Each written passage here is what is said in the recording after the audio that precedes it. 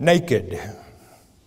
The Hebrew word arom, rendered naked in the King James Version Bible, has several meanings. It can mean absolute nakedness, such as we would think of in the flesh in some passages in the Bible. However, in other places it means one who is raggedly or poorly dressed. Another meaning of the word naked can mean someone who has removed their outer garment and retains their inner or undergarment, such as Saul in the book of Samuel, when it states that Saul lay down naked. He had simply removed his outer garment. The same with Isaiah, when it states in the book of Isaiah that he walked about naked and barefoot. He wasn't absolutely naked. He had removed his outer garment. The word naked is also utilized metaphorically to signify to put to shame or stripped of resources, or in a military sense, it can even mean disarmed. Nakedness also signifies sin or folly, and it is put for idolatry in particular. Let's begin our study with an example in the book of Ecclesiastes, which is written to the man under the sun. And this is an example of arom, the Hebrew word meaning complete, absolute flesh nakedness. Let's pick it up, Ecclesiastes chapter 5, again written to the man under the sun, meaning we in the flesh. Ecclesiastes chapter 5, verse 1, we ask that word of wisdom as always in Yeshua's precious name. Father, open eyes, open ears. Keep thy foot, in other words, watch your step, don't slip up, when thou goest to the house of God, and be more ready to hear, and this word means to hear with understanding, than to give the sacrifice of fools, for they consider not what they do evil. They're not taught any better than to do wrong. Verse 2, be not rash with thy mouth, and let not thine heart be hasty to utter anything before God. For God is in heaven, thou upon earth. Therefore let thy words be few. Now, one verse Charlie's could learn from this verse. They let the words of God be few, and that they teach one verse and then they talk about it for 40 or 45 minutes. And it's God's word that's important and should be taught, not man's word. Verse 3, for a dream, or realizing a dream, cometh through the multitude of business, through work, in other words. And a fool's voice is known by multitude of words. Chatter, constantly chattering and never really saying anything. What this verse is saying is, if you want to accomplish something, if you want a dream to be realized, work toward it. Don't talk about it. Have you ever known someone who talks a mean game? I'm going to do this, and we're going to do that, and I'm going to do this, and we're going to do that. And all they do is talk about it. They never get around to accomplishing the goal. Verse 4, when thou vowest a vow unto God, defer not to pay it, for he hath no pleasure in fools. Pay that which thou hast vowed. And it's actually best not to make vows to God. In verse 2, remember it says, be not hasty to utter anything before God. To me, how many people do you know who would try and gain favor from God by promising him something? You don't need to promise God anything. He owns everything. What can you give God that he needs? Nothing, except your love. I'll state that. Hosea chapter 6, verse 6 will back that up. But when it comes to making vows, be slow. Think about it. Think it through before you just try and gain favor from God by saying, oh God, if you'll do this for me. And we're not necessarily talking about money. People make vows that I will do this if you will do that, God. But if you make a vow to him, be very careful that you keep that vow. Verse 5, better is it that thou shouldest not vow than that thou shouldest vow and not pay. Verse 6, Suffer not thy mouth to cause thy flesh to sin. Neither say thou before the angel of the Lord, in other words, God himself, that it was an error. That vow I made was a mistake, Lord. I take it back. Don't do that. Wherefore should God be angry at thy voice, your excuses, and destroy the work of thine hands? The Lord giveth, the Lord can certainly taketh away. For in the multitude of dreams and many words, there are also divers vanities. This means emptiness or nonsense. But fear thou God. This word fear, as you know, has two meanings. It can mean actual fear. In this case, it means revere. And what do we learn in Proverbs chapter 1, verse 7? Fear of the Lord, or reverence of the Lord, is the beginning of all knowledge, all wisdom. But fools despise instruction. Verse 8. If thou seest the oppression of the poor, and violent perverting of judgment, and justice in a province, marvel not at the matter. Don't be surprised that there are injustices. For he that is higher than the highest regardeth. And who is the highest? Of course, that's our Heavenly Father. He sees what people do to other people, and he considers it. For he that is higher, well, I missed there, no. For he that is higher than the highest regardeth, and there be higher than they. Everyone has a boss. Spiritually, though, God is the highest. You can serve no higher. Verse 9. Moreover, the profit of the earth is for all.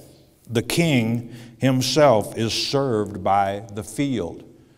The king eats the same wheat that you eat, that goes from the field to make the bread, is what this is saying. All are served by the profit or the increase. The harvest of the earth is for all. He that loveth silver shall be not satisfied with silver, nor he that loveth abundance or wealth with increase. This is also vanity. If you're so absorbed with money and you love money, this is saying you'll never have enough money to be satisfied. You'll never have peace of mind. And you know, it's better to have a little and be happy than it is to have a lot and be in constant turmoil, worrying about who's going to try and take the wealth from me. How can I get some more money? And that's vanity. It's emptiness. It's nothing. If that is all you have in your life, I feel sorry for you. I really, really do. There is no peace of mind, no happiness to those who love money. Verse 11. When goods increase, they are increased that eat them. And this is the man who loves money. And what this is saying is, when he builds his wealth, he has a lot of temporary friends, volunteers, that are willing to party with him until the wealth is gone. But when the wealth is gone, it's kind of like the prodigal son. You remember he went out and he took his inheritance and he blew it. And he had lots of friends while he was blowing his money. But then when the money was gone, where were the friends? They were also gone. And what good is there to the owners thereof, the rich man, in other words, saving the beholding of them with their eyes? In other words, seeing the people enjoy the profits. Verse 12. The sleep of a laboring man is sweet. Someone who works hard is tired at night, and they get a good night's sleep, whether he eat little or much. But the abundance or overindulgence of the rich will not suffer him to sleep. He lays awake all night worrying who's going to try and steal his wealth. How can he get more wealth? On and on. Overindulgence does not bring a good night's sleep. There is a sore evil which I have seen under the sun. This book Ecclesiastes, written to the man in the flesh, under the sun. Namely, riches kept for the owners thereof to their hurt. Doesn't do anybody any good. Verse 14, but those riches perish by evil travail. You know, how many times do you read about someone who's very successful in business, but then they just make one false move in the business world and they lose everything? One unlucky venture can wipe out his entire fortune, is what this verse is saying. And he begetteth a son, and there is nothing in his hand. He has nothing to leave as an inheritance to his children because he lost it all in a risky venture. Verse 15, the reason we came here. As he came forth of his mother's womb naked, arom in the Hebrew, shall he return to go as he came, and shall take nothing of his labor which he may carry away in his hand. I don't care how much money you have, how much silver you amass in the life. You can't take it with you when you die. You came into this world naked, and naked you will go out. Job said the same thing in chapter 1 of the book of Job. After he had lost everything, his children, his wealth, his friends, everything that he lost, he said, naked came I into the world, and naked I will go out. And you know what? When in Hebrews chapter 4, verse 13, we learn there that all of us are naked before God. Can anyone argue with that fact? When you die, you are naked before God. In fact, you don't even have to die to be naked before Him. You're naked before Him now, as it states there in Hebrews chapter 4, verse 13. And that simply means that you can't hide anything from God. He can look into your inner being, your inner self. He knows your heart. He knows your mind. You can't take wealth with you. We learn in Revelation chapter 14, verse 13, the only thing you can take with you is your works, whether good, bad, or ugly. Your works do go with you. Verse 16, and this also is a sore evil, that in all points as he came, so shall he go. And what profit hath he that hath labored for the wind, chasing the wind, constantly wanting to earn more? And the ironic thing about it is you can't take it with you. So if you spend your whole life chasing the wind, chasing this venture, chasing that venture, trying to amass more wealth, and you don't have any happiness, what's the point? You can't take it with you.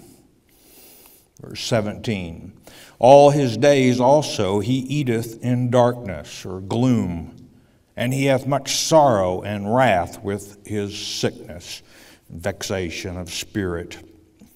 Verse 18, behold, that which I have seen, it is good and comely for one to eat and to drink, and to enjoy the good of all his labor that he taketh under the sun, all the days of his life, which God giveth him. Who gives him? God giveth him, for it is his portion.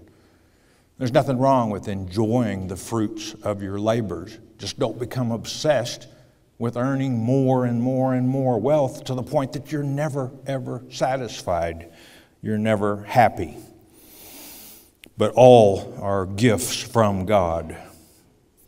Every man also to whom God hath given riches and wealth, and hath given him power to eat thereof, and to take his portion, and to rejoice in his labor, this is a gift of God. God blesses those who serve Him. And you don't have to wait for your reward until you die.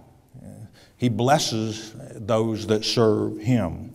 And we learn how to serve Him here in His Word. Verse 20, for he shall not much remember the days of his life. Moffat translates this, the fewness of his days, because God answereth him in the joy of his heart. To enjoy the riches which are a gift from God, you have to serve Him. Not serve yourself by ever wanting more and more and more and never being satisfied. There's a good example in the book of Ezekiel concerning spiritual idolatry being referred to as nakedness. Turn with me to Ezekiel.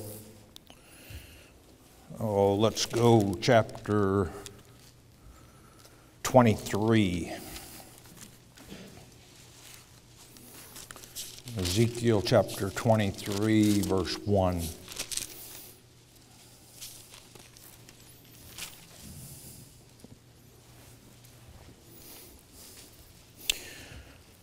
The word of the Lord came again unto me, saying, now who is this the word of? Is this the word of Reverend Smith or Pastor Jones? No, this is the word of God came to Ezekiel. Son of man, there are two women, the daughters of one mother. And we're going to learn that the two women are Israel and Judah. And of course, they're the daughters of one woman who is the woman Eve, of course. The Bible is a history of one seed line, that of Adam and Eve and the people that came in contact with them. Verse 3, and they committed whoredoms in Egypt, the two daughters did. They committed whoredoms in their youth. There were their breasts pressed, and there they bruised the teats of their virginity. Well, I didn't think there was such language as that in the Bible. That's the problem. You're not reading the Bible because there is such language as that in the Bible. But don't think flesh here. Think spiritual. Judah and Israel got into idolatry. And God is putting this in terms of the flesh so that we can understand his emotions. This is how he feels about it when his children go whoring after other gods. They weren't true to him. They practiced idolatry. And the names of them were Aholah, the elder. Aholah means she has her own tent or tabernacle, which indicates that she didn't want anything to do with God's tabernacle. She had an idolatrous tabernacle. Aholah the elder, which we're going to learn is Israel, and Aholabah, which is Judah, her sister. And they were mine, the Lord speaking, verse 1, remember. He considered them his wives.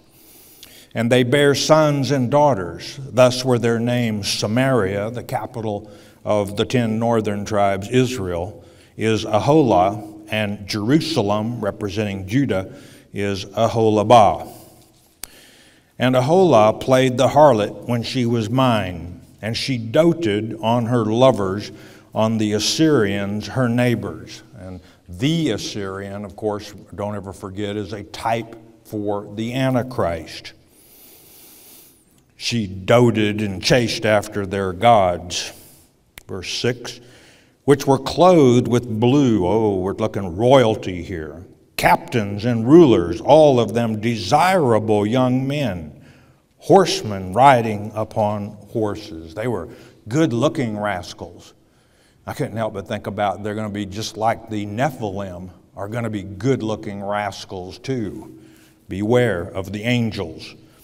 Verse 7, thus she committed her whoredoms with them, with all them that were the chosen men of Assyria, and with all on whom she doted, with all her idols she defiled herself.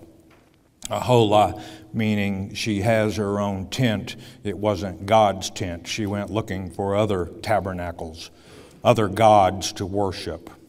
Verse 8, neither left she her whoredoms brought from Egypt, for in her youth they lay with her, and they bruised the breast of her virginity and poured their whoredom upon her. Moffat gets even more graphic in his translation of this verse. If you have a Moffat Bible, check it out. Verse 9, wherefore I have delivered her into the hand of her lovers. You want them? You've got them. Into the hand of the Assyrians, upon whom she doted. And of course, this is referring to the captivity Beware, my beloved, though, there is another captivity coming. It's the captivity of Antichrist. God is upset with Aholah here because she's spiritually in bed with the gods of the Assyrians. He's going to look upon those who are spiritually in bed with Antichrist the same way. Verse 10, these, the Assyrians, discovered or exposed her nakedness. They took her sons and her daughters and slew her with the sword, and she became famous, more likely infamous, among women, for they had executed judgment upon her, their own severe judgment, referring to the Assyrians, and she became a warning to others. And when her sister Aholibah, this is Judah, saw this, she was more corrupt, more depraved in her inordinate love than she, referring to Aholah or Israel, and in her whoredoms more than her sister in whoredoms. 200 years later, Judah would also go into captivity, this time to the Babylonians, another type for the Antichrist. But in Jeremiah chapter 3, verse 8, we learn that God divorced Israel, and Judah saw it and played the harlot as well. Verse 12, she, referring to Judah, doted upon the Assyrians, her neighbors, their gods, captains and rulers, clothed most gorgeously, horsemen riding upon horses, all of them desirable young men. Then I saw that she was defiled. Who is speaking? Remember, verse 1, the Lord is speaking. That they took both one way. Both Israel and Judah went the wrong way. And that she increased her whoredoms, for when she saw men portrayed upon the wall, the images of the Chaldeans, the Babylonians, Chaldee being the dialect they spoke, portrayed with vermilion. This is bright red. They look so religious in their bright red robes. Bright red robes, beloved, don't mean truth is being taught there.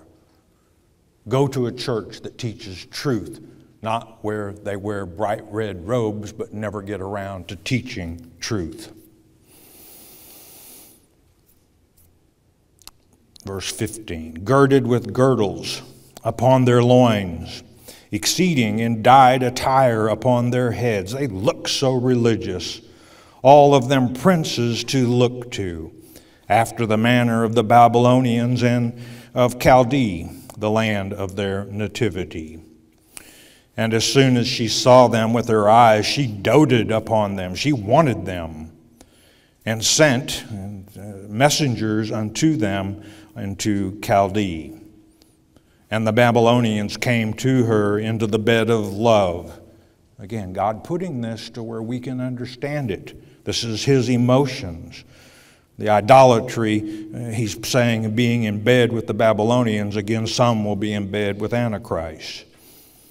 And they defiled her with their whoredom, and she was polluted with them, and her mind was alienated from them. This means loosed or disjointed, the alienated. They broke off relations, in other words. And she discovered her whoredoms and discovered her nakedness. Then my mind, God speaking, was alienated from her, like as my mind was alienated from her sister, from Aholah, representing Israel, in other words. He divorced Israel. Verse 19. Yet she multiplied her whoredoms, in calling to remembrance the days of her youth, wherein she had played the harlot in the land of Egypt. Verse 20, for she doted upon their paramours, this means illicit lovers or a mistress, whose flesh is as the flesh of asses, and whose issue is like the issue of horses, chasing false gods and false religions. Thus thou calledest to remembrance the lewdness of thy youth, and bruising thy teats by the Egyptians for the paps of thy youth, in your young virginity. And you know, Jesus, when he returns, he's going to be looking for virgins. Unfortunately, many are not going to be virgins. Their virginity is going to be taken by the Antichrist. Verse 22. Therefore, O Aholibah, representing Judah, thus saith the Lord God, behold, I will raise up thy lovers against thee, from whom thy mind is alienated, and I will bring them against thee on every side, going into captivity. The Babylonians and all the Chaldeans, Pekod and Shoah and Koah, and all the Assyrians with them, all of them desirable young men, captains and rulers, great lords and renowned, all of them riding upon horses. And they shall come against thee with chariots, wagons and wheels, and with an assembly of people, which shall set against thee buckler and shield, and helmet round about. And I will set judgment before them, and they shall judge thee according to their judgments. I hope you have your gospel armor on at that point. 25, and I will set my jealousy. He is a jealous God. What is it? Ezekiel chapter 18, verse 4. God says, you'll have no other gods before me because my name is jealous, capital J. Set my jealousy against thee, and they shall deal furiously with thee. They shall take away thy nose. They're going to cut off your nose and thine ears. It won't be so good looking and attractive to those who might be wanting to commit idolatry with you in the future. And thy remnant shall fall by the sword. They shall take thy sons and thy daughters, and thy residue shall be devoured by the fire. They're going to clean you out. Just like the Assyrians cleaned out Israel, the Babylonians cleaned out Judah. Verse 26, they shall also strip thee out of thy clothes, naked as some will be in the eternity, and take away thy fair jewels, not so good looking when you're not decked out in your fine jewels. Thus will I make thy lewdness to cease from thee, and thy whoredoms brought from the land of Egypt, so that thou shalt not lift up thine eyes unto them, nor remember Egypt any more. You know, God brought Israel out of Egypt. They brought their whoredoms with them.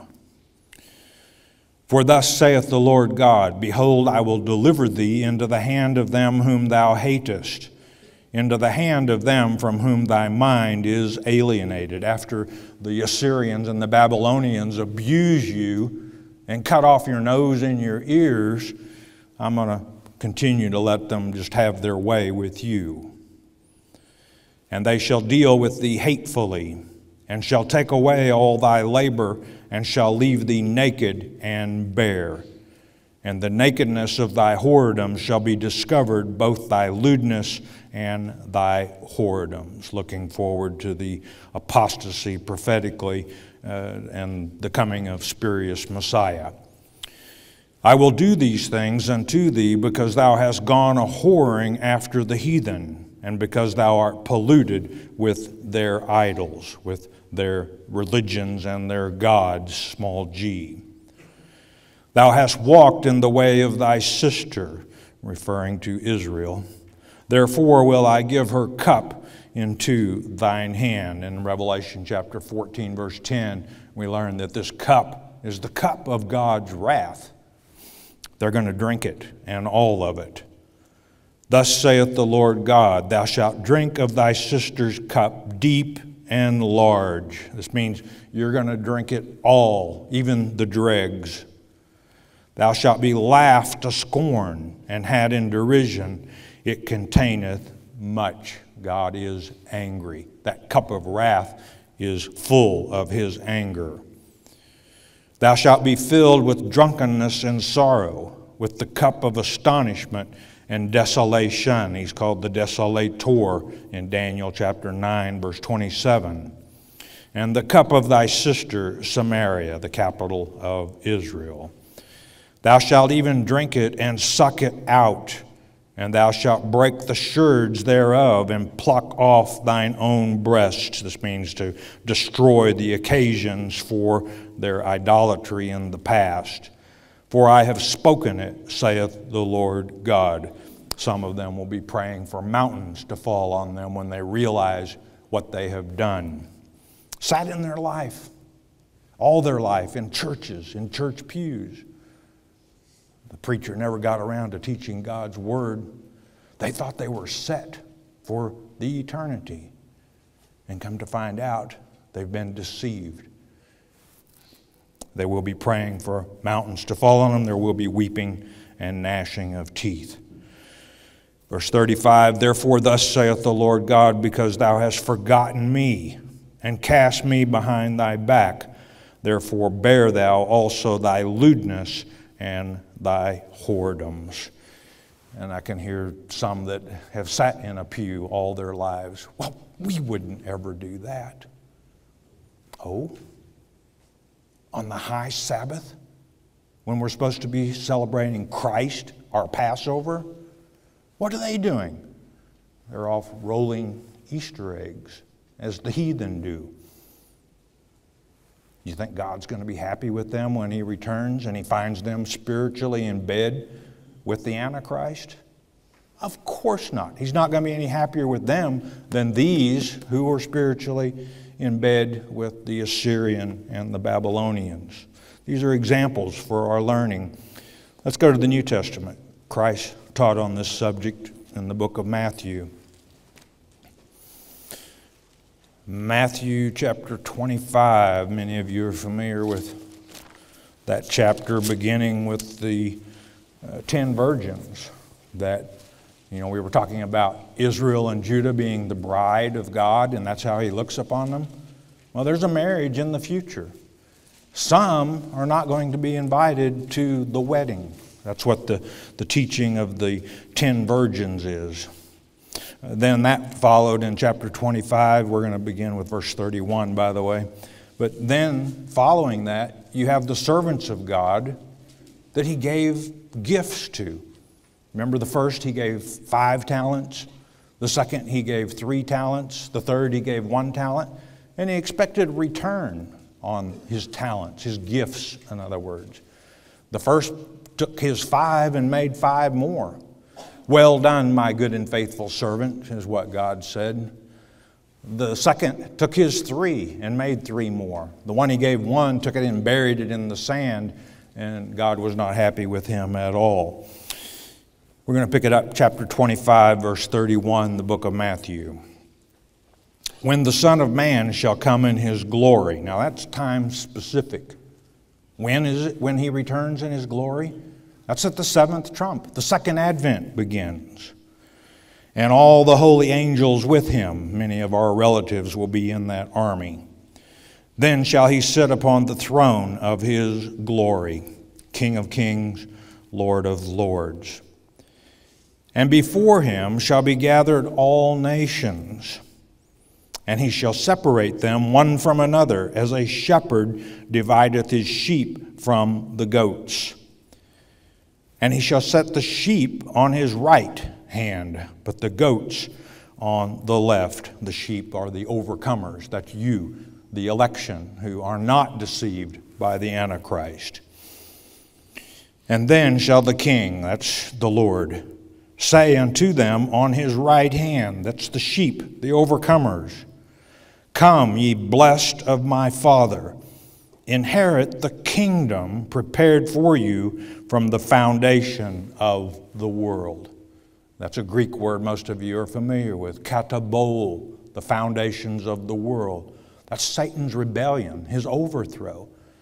You, the elect, earned a right to be partakers of the first resurrection that is spoken of in Revelation chapter 20, verses 4, 5, and 6. The teachings of Jesus Christ, verse 35. For I was an hungered, and you gave me meat. How many people today are hungry, think spiritual, are hungry for the Word of God, but they're not being fed? I was thirsty. How many today are thirsty for the living water, but they're led the wrong way. They're led to Antichrist instead of to Christ. And you gave me drink. I was a stranger, and you took me in. Naked, and you clothed me. Naked as a jaybird, without righteous acts, without God's spiritual gospel armor on, subject to be deceived by the Antichrist. Not going to have a chance against the fiery darts of Satan unless they're taught to have that gospel armor on. I was sick, and you visited me. I was in prison, and you came unto me. Many of our brothers and sisters are in a church that puts them in bondage. You can't do this. You can't do that. Christianity sets us free. Doesn't put us in prison. Then shall the righteous, that's the sheep, answer him, saying, Lord, when saw we thee an hungered and fed thee, or thirsty and gave thee drink? We don't remember doing those things for you, Lord. When saw we thee a stranger and took thee in, or naked and clothed thee? We don't remember that. Or when saw we thee sick, or in prison, and came unto thee? And the King, note the capital K, the Lord, shall answer and say unto them, Verily I say unto you, inasmuch as you have done it unto one of the least of these my brethren, you have done it unto me. You talk about teaching that we are one body. That's teaching that we are one body there. You see what Jesus is saying? You didn't give me meat to eat, but you gave it to one of these, your brothers and sisters, who was hungry. You didn't come and set me free from prison, but by sharing the Word of God with your brothers and sisters, you set one of my brothers free. You were naked. They were naked. And you taught them that it's righteous acts that are that robe that you wear in the eternity, that they wouldn't be naked. You taught them to put on that gospel armor so they could stand against the fiery darts of Satan. Don't ever think that your righteous acts go unnoticed. They're noticed. God keeps very, very good records. And when you do His work, when you serve Him, when you serve His brethren, you notice He called us all His brethren there. We receive blessings from Him. Well, what about the goats? Verse 41, Then shall He say also unto them on the left hand, that's the goats, Depart from me, ye cursed, into everlasting fire, prepared for the devil and his angels. Well, I didn't know the devil had angels. Sure you did. They're called Nephilim, the fallen angels. For I was an hungered, the words of the Lord, and you gave me no meat. I was thirsty, and you gave me no drink. Amos chapter 8, verse 11. What do we learn there? We learn that the famine of the end times is not for bread. It's not for water. It's for hearing the Word of God. Many fill the pews all their lives and never get fed any meat. 43, I was a stranger and you took me not in, naked and you clothed me not. You didn't teach me to put on the gospel armor, or that my righteous acts would make up my robe in heaven. Sick and in prison, and ye visited me not. Then shall they answer him, saying, Lord, when saw we thee an hungered, or athirst, or a stranger, or naked, or sick, or in prison, and did not minister unto thee? When did that happen, Lord? And Lord, if we'd have known it was you, we would have helped you. That's the point. Then shall he answer them, saying, Verily I say unto you, inasmuch as you did it not to one of the least of these, my brethren, in verse 40, ye did it not to me. share the truth, beloved, with our lost brothers and sisters. And I hope you're taking this spiritually. That's the way Jesus meant it, was spiritually. He wasn't talking about clothes that you go at the store and buy to put on. He was talking about righteous acts. He wasn't actually talking about physical prison. He was talking about religions that bind us, that put us in bondage. You can't do this. You can't do that if you're going to belong to our church. Christianity sets you free. Share the truth with your lost brothers and sisters. 46, and these shall go away into everlasting punishment, right into that lake of fire along with Satan and his angels. But the righteous into life eternal. Again, that first resurrection promised to the overcomers, those who don't worship the Antichrist.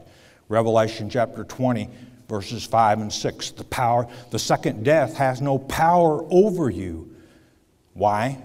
You're good to go. You're in the eternity. You have eternal life at that point. One more scripture we're going to cover. Turn with me. You probably know where I'm going. Revelation chapter 19. There's one group that you want to be a part of in the eternity. Revelation chapter 19, verse 1. And after these things I heard a great voice of much people in heaven saying, Alleluia. That means praise ye the Lord. Salvation and glory and honor and power unto the Lord our God. All honor and glory belongs to him. For true and righteous are his judgments.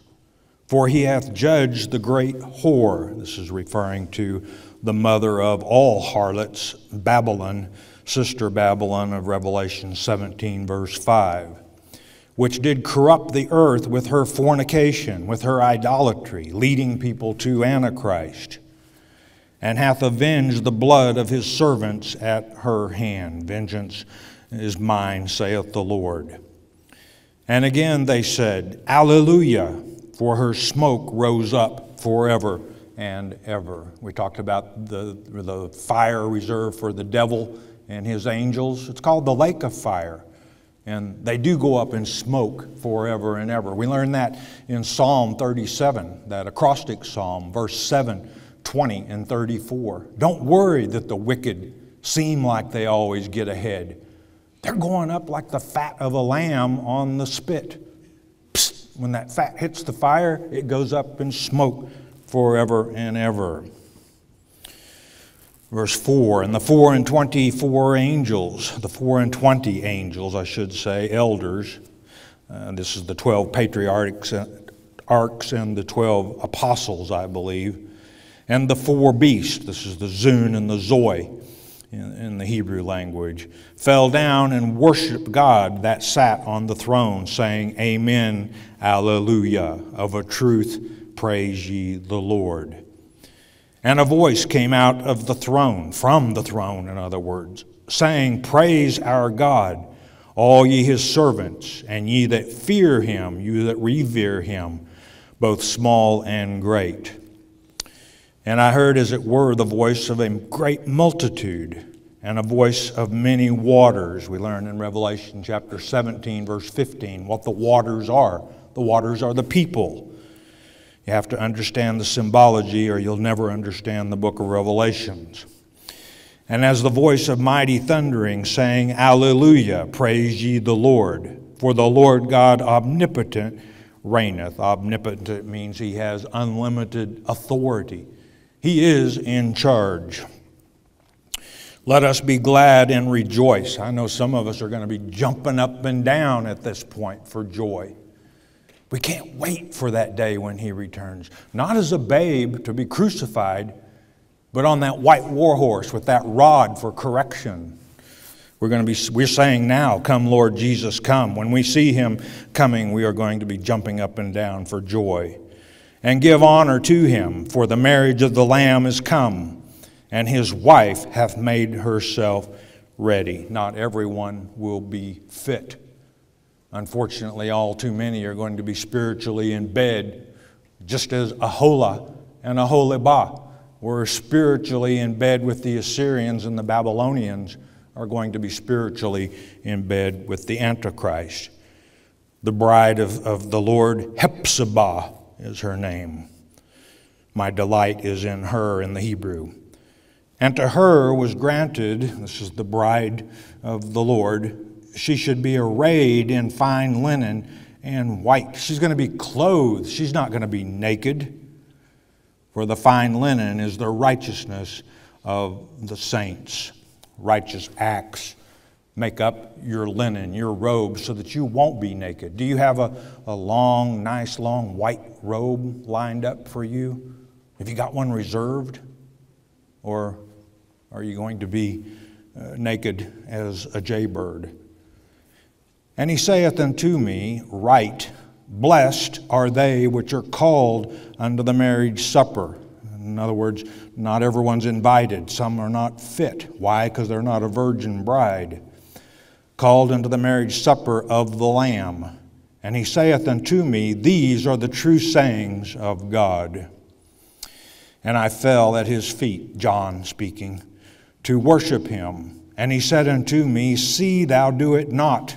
The angel responded to John, I am thy fellow servant and of thy brethren that have the testimony of Jesus. Worship God. In other words, worship God, not me. For the testimony of Jesus is the spirit of prophecy. And I saw heaven opened, and behold, a white horse.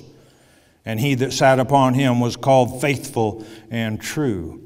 And in righteousness he doth judge and make war. Again, not a babe in swaddling clothing, this time sent to the earth to be crucified for our sins.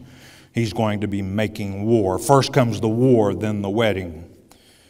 His eyes were as a flame of fire, and on his head were many crowns. And he had a name written that no man knew but he himself. All the crowns of earth melted into one. And he was clothed with a vesture dipped in blood, and his name is called the Word of God. How many times have you heard pastors at Shepherd's Chapel say, Jesus, the living Word? That's what this is referring to, the Word of God. And the armies which were in heaven followed him upon white horses, clothed, not naked, they were clothed in fine linen, white and clean. And out of his mouth goeth a sharp sword, that sharp two-edged sword of chapter 1, verse 16, his tongue, that with it he should smite the nations, and he shall rule them with a rod of iron. And he treadeth the winepress of the fierceness and wrath of Almighty God. That cup that Aholah and Aholabah were forced to partake of. Those who do not overcome will take of that wrath, that cup as well. Verse 16 to conclude, And he hath on his vesture and on his thigh a name written, King of Kings and Lord of Lords. It's at that point in time where the sheep will be separated over to his right side and the goats separated to his left side. And what did it say about the sheep? How blessed they are. And you are blessed because you are election. You know, we have work to do here. This is not a free ride. God expects us to work for Him. He knows that there are many of His brethren that are hungry. They're hungry for the Word of God. So when you support a ministry that teaches the hungry the Word of God, when you help get a newsletter out that teaches our brothers and sisters the Word of God, those are righteous acts. Those are things that won't be forgotten by your Father. And they do make up that white robe. Hopefully, each and every one of us has a long white one that we can go into the eternity with. You know, I see what other ministries are doing, and I know God takes notice and blesses this ministry. He's given us awesome gifts. He's given us awesome opportunities. Let's not let Him down. Let's go to his throne. Yahweh, Heavenly Father, we thank you for your written word, Father, and it is indeed a pleasure to serve you, Father. Let everything that we do the rest of this day be to the honor and glory of thy name, in Jesus' precious name. The Mark of the Beast on CD is our free introductory offer to you. What is the Mark of the Beast? Many false teachers would have you believe it will be a tattoo on your forehead or a computer chip implanted under your skin. It is getting late in the game. You need to know what the Mark of the Beast is. As it's written in Revelation chapter 13, verse 8, many will be deceived. There is no need for you to be deceived. Christ said in Mark 13:23, "Behold, I have foretold you all things." Jesus indeed told us how not to be deceived, and Pastor Arnold Murray takes you on a step-by-step study of God's Word concerning this critical subject, the Mark of the Beast. The telephone call is free. The CD is free. We don't even ask for the shipping and handling. It is free as well. All you need to do is call 800-643-4645 to request your one-time, one-per-household copy of the Mark of the Beast. You may also request your free CD by mailing your request to Shepherd's Chapel, Post Office Box 416, Gravette, Arkansas 72736. Don't be deceived by Satan. The dead is evil, and you make a prime example in God's Word when Saul was trying to summons up the spirit of Samuel, who was deceased through a familiar spirit, the witch of Endor, as you pointed out so readily. Now, there are television programs on too that try and make a buck off of this process of speaking to the dead. But again, it's evil, it's wicked. You want to separate yourself from it. And any Christian that gets involved in this kind of stuff is rolling the dice with Satan, I'll guarantee you. So rebuke it in the name of Jesus Christ. If your friends want to get off in that and you try and correct them by pointing out in God's Word that God looks upon it as evil, you've done your part. You've planted that seed of truth, as you mentioned. So, but you yourself stay away from that. The term familiar spirit, take it back in your Strongs. It means necromancer, which means a ventriloquist. In other words, what does a ventriloquist do?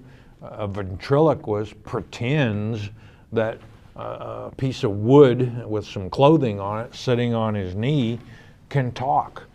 And that's exactly what these people who try and summons up an evil spirit, they're pretending that they can speak for the person who's deceased. It's evil, it's wicked. Stay away from it. Robert, it says KC, I don't know if that means Kansas City or where, but you know where you're from. Could you please tell me if the programs viewed on the weekends are live programs? No, on Shepherd's Chapel Network, if you're watching on the weekends, what you'll see are a variety of programming. Again, though, it depends on how you watch. If you're, and I guess probably you're watching on Dish Network, because that's about the only means you have other than the internet of the video of the C-band, or C-band satellite would be another alternative that you could get it on the weekends. But you get a variety of programming, either documentaries, replays of Sunday messages past, things of that nature. Buddy in South Carolina, and I guess that might be a good opportunity for me too to let those of you who have C-band satellite, the older, and I don't want to confuse anyone. If you're on Dish Network, DirecTV, what I'm about to say does not apply to you. This only applies to those who have the older, bigger satellite systems known as C-band satellite. And beginning on August 1st, we will be broadcasting our programming in high definition. We mailed out a letter last week, which many of you will be getting in the next day or two if you haven't already gotten it, announcing this. And the picture is excellent. You're really going to be pleased. But there is a requirement, and that is you have to replace the box on top of your television with a digital box. Now what you want to do is go to your satellite provider or get on the internet and find a digital box. But then what you do is, and there's a little bit of expense. You're going to have to purchase a new digital box.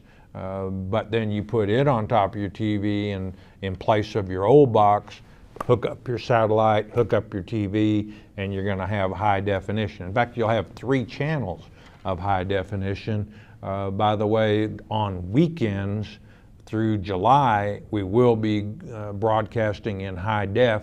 So if you purchase this equipment, you can hook it up, and on the weekends, you'll be able to test the high definition picture before the actual implementation date, which again is August 1st.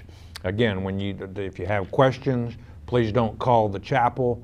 Take your letter that we're sending to you, or print off from the internet the information, the technical data, take it to your satellite equipment provider, obtain a digital box, hook it up to your satellite, hook it up to your TV, and you'll have high definition beginning August 1st.